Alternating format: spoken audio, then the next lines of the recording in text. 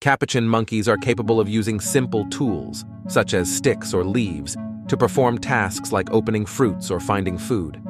Proboscis monkeys have a unique long nose, believed to aid in cooling their bodies and possibly serving as a status indicator within their social groups. Tarsier monkeys have exceptionally large eyes in proportion to their bodies, enabling them to hunt at night with remarkable vision. Gelada monkeys are known for their habit of biting grass, a behavior rarely found in other monkey species that tend to prefer fruits and insects. Golden monkeys or langurs have long canine teeth used to crack open hard fruit seeds, and their golden hair color makes them visually striking.